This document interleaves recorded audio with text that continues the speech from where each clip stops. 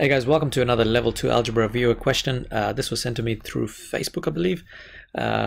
Really lovely question here, and yeah, so let's have a go at it. Just a bit of a heads up for you guys, if you are looking for some resources in terms of practice work and tutorials, check out my website on the description. There are some great resources there for you guys to for revision and so on. But anyway, let's get to this question here.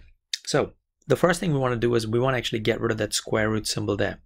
To get rid of that square root symbol, we need to figure out whether we can write this entire thing as a fraction. So what I'm going to be doing is I'm going to write that square root symbol, and I've got 4, take away 4 over x plus 1 over x squared. Now because x squared is the common denominator, I am going to make everything into x squared as a common denominator, which means I'm going to multiply the denominator here by x, and I'm also going to multiply the denominator here by x squared, because remember 4 has a 1 below it, so I've got to times that by x squared. And so when I do this, what I end up with is square root of 4x squared minus 4x plus 1, and that's all of it has the same x squared as its denominator, so that's what it's going to look like, and that's all now divided by 2x minus 1. Now the next point is kind of looking at that 4x squared minus 4x plus 1 and looking at it and seeing that actually it's a perfect square, because normally the way they give these questions, if they give you a square root symbol, that means something in there you should be able to square root it. Alright, so you kind of just have to have a play around with it, but if you recognize the numbers, then you can see that 4x squared minus 4x plus 1, you can actually factorize it.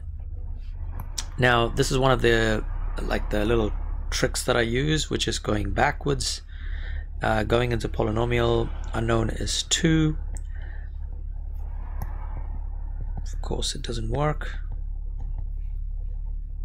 That's because I was pressing the wrong 2 there. So we've got 4, we've got minus 4, and we've got 1. So as you can see, it's telling you that there's actually 2 roots of 0.5, right? So if it's x is equal to 0.5, or we want to write it as a fraction though, 1 over 2, because if you look at it, 1 over 2 is right there. So then we want to rearrange this, so this is going to become 2x is equal to 1, and 2x minus 1 equals to 0. Now that means our quadratic here is going to factorize to 2x minus 1 and 2x minus 1. So what we are going to do is we're going to replace this 4x squared minus 4x plus 1 with 2x minus 1 squared. So this square root is now going to look like this: 2x minus 1 squared divided by x squared, and that whole thing is divided by 2x minus 1.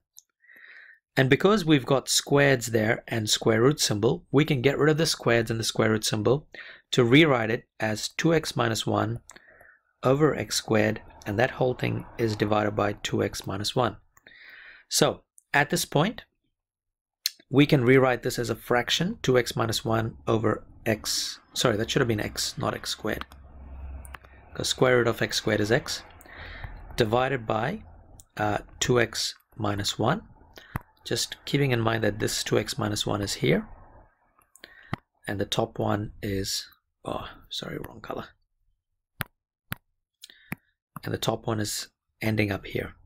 So basically all I've done is I went, whatever's in that red bracket is divided by 2x minus 1. So, and at this point you can, if you remember, when you're dividing by something, you can actually multiply it by its reciprocal, which means I'm going to multiply by 1 over 2x minus 1.